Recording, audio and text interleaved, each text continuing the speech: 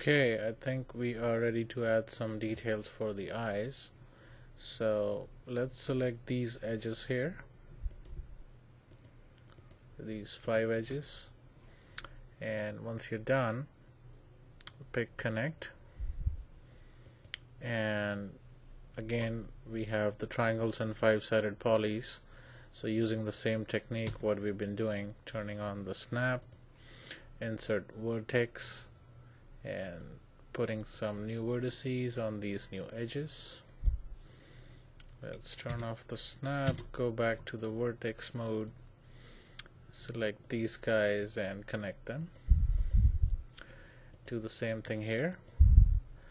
I do want to mention something. When you right click and see the quad menu, all the 4 quadrants, the last action you picked is highlighted in blue color.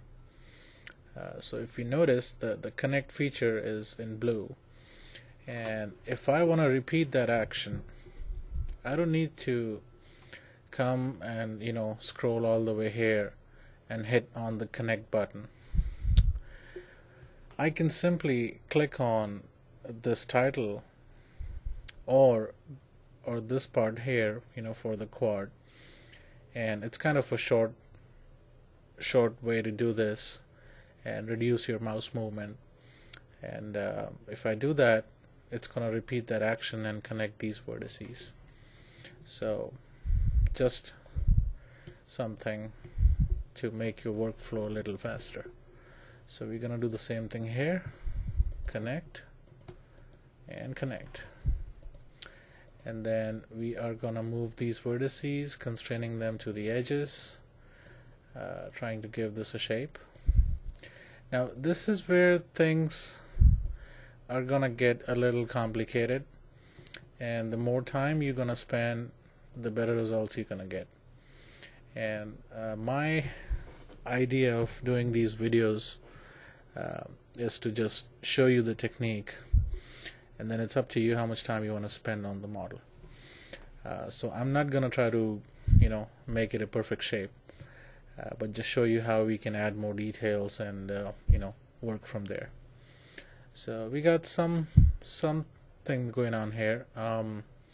Maybe we can throw in some extra edge loops and add some more details. Go back to the edge mode, select these edges and connect them.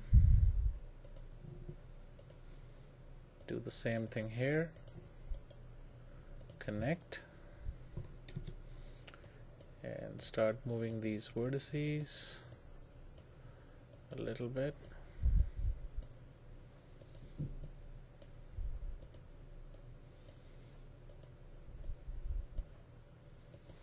I'm gonna bring these guys close to this middle vertex.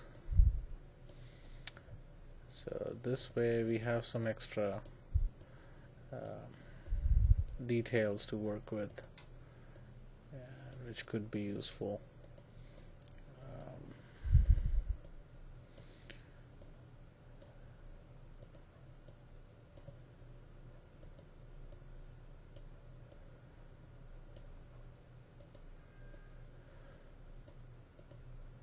See, I could literally spend a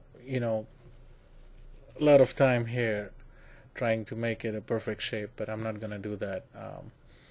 Modeling is fun, and when you are into it, you just forget that you are recording the video for the YouTube. So I'm just gonna leave it where it is right now, and jump to the next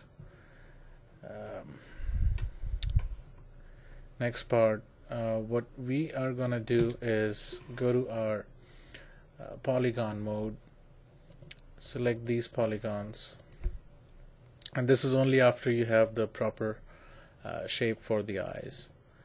You select these guys and pick the setting option for the extrude, and again, when you do that, the default extrusion amount or the extrusion height is 10. which is not the right one for this, you can either type in 0, hit enter, or you can right click on these spinners. That's gonna change the value to 0. And then we're gonna go to something like negative 0.45, the magical number. And once we have that, instead of clicking OK, we need to do one more extrusion, so we're gonna say apply. And when you click on apply, it repeats the last extrusion here. But in this case, we're gonna go a lot more than 0.45, and then we're gonna say OK. Alright, this is looking good so far, and I'm gonna get out of the edge constraint mode by hitting the D keyboard shortcut, and then move these guys left a little bit so they are kind of aligned to the exterior edges. Okay, now at this point you can actually create the eyeballs, put them in here, and then start shaping these vertices accordingly. To do that, here's a tip. When you're creating the eyeballs, say you're picking the spheres, turn on the auto grid option, and then going in here, click on any of these polygons, click and drag, and it's going to create the sphere right where you need it.